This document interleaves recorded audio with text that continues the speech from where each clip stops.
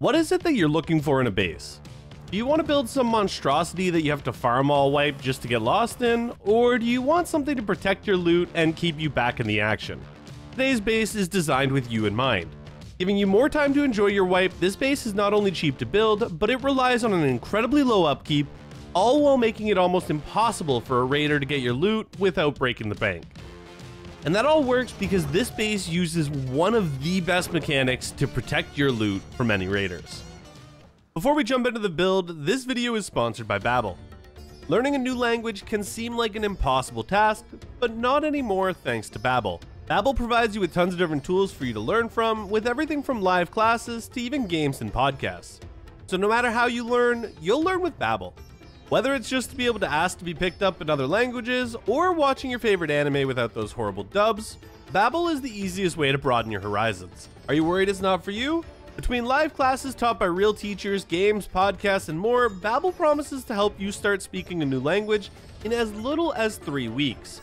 And if you're not seeing the progress that you expect, Babbel offers a 20-day money-back guarantee so that you can start practicing risk-free.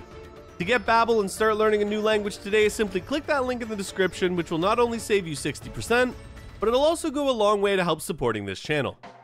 Alright, jumping into the build, it is actually incredibly easy to do. Now, I do personally recommend finding a dip in the terrain, as it's going to be a lot easier to hide this base. But other than that, starting off as low to the ground as possible is going to be what helps make this work.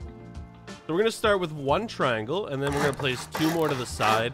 Now, if the height changes, that doesn't matter too much. What matters here is that you can place these 2 squares, and they have to be low to the ground. So we're going to start with this square here, and you're going to want to make sure we clip it right there. And so what I'm doing is I am just going to slowly move from the right to the left, and that's going to make sure that I can clip to the sides there. Now, as you can see, this is a very easy footprint to replicate, and at this point we can actually just go ahead and run around with walls like this. And we can actually go and place our door closing this in. Once you've got this all slapped down, and we've literally got our 2x1 shell already built, go ahead and place your door on and upgrade everything. Now, this will work if you don't use the skin pack, so don't worry if you don't have the skin pack, it works just exactly the same. So next we're going to place a floor piece right here. And we're going to clip that onto the back wall. You want to make sure you're looking at that back wall when you place it. And then we can go ahead and upgrade that. Now from here is where we're going to place our TC in the back corner here. We're going to go ahead and grab our TC and place it like so. Make sure to lock that up. Next, we're going to grab our large boxes. And we're going to start with a large box right here. Rotate, and we should be able to place another one right here. Perfect. Then you can also put a small box right here, but that is not nearly as important. But right now, let's come back outside, and we can destroy this. We're not going to need that anymore. And just temporarily, we're going to build up right there. We can actually remove these right now and come back inside. That's going to allow us to build a shelf up here. Now for this shelf, it is a lot easier if you make the jump. And then we're going to place this box first. So you're going to rotate it. You're going to go kind of to the middle. And if you have a crosshair, this gets a lot easier. And then we're going to maybe take a little step to the right because you need to give room for that TC. And then we can place our second box right here, which you get a little bit more room for. And then you could also place a small box right here.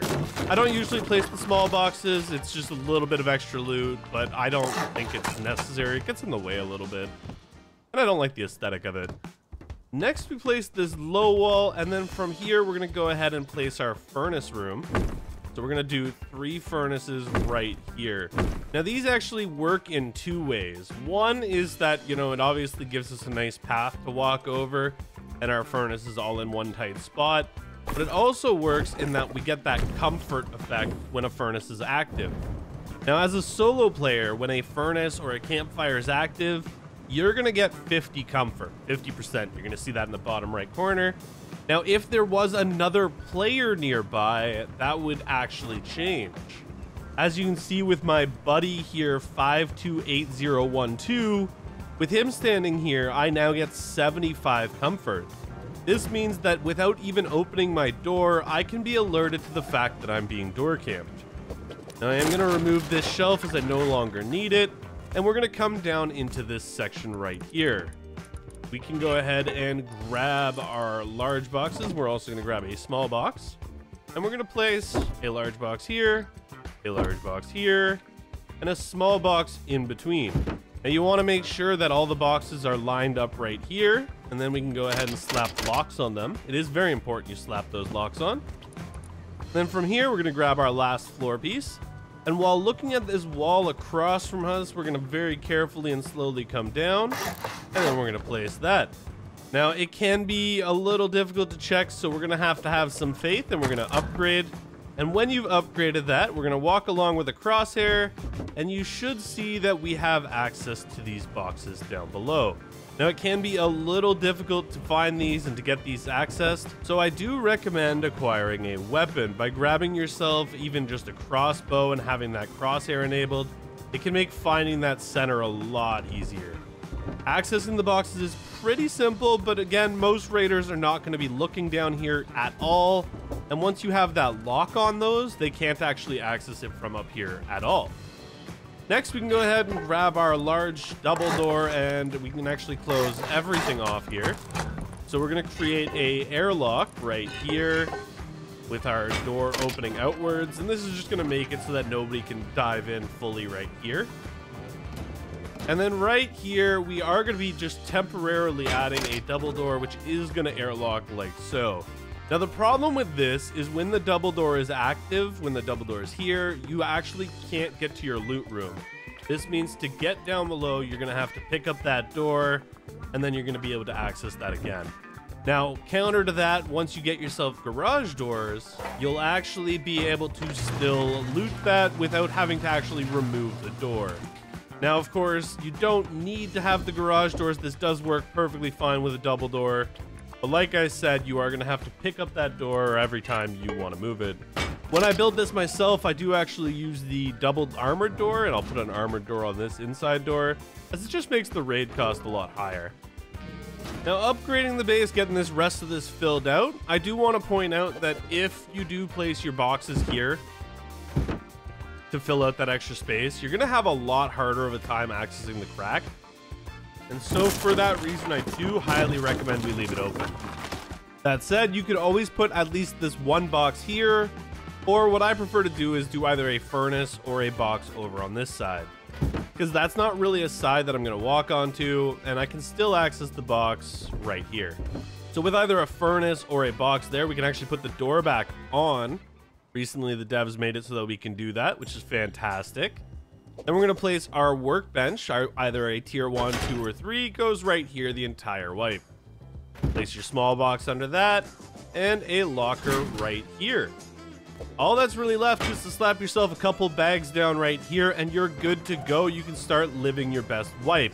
Of course, this base is going to rely on you keeping things low-key, so I do not recommend adding honeycomb, and I do not recommend upgrading beyond sheet metal. Drawing too much attention to this base will completely defeat the purpose of actually building it. And that's it. Your stuff is now secure inside of a 2x1. If you guys like this video, if you guys like this base design, don't forget to smash that like button and subscribe for more content.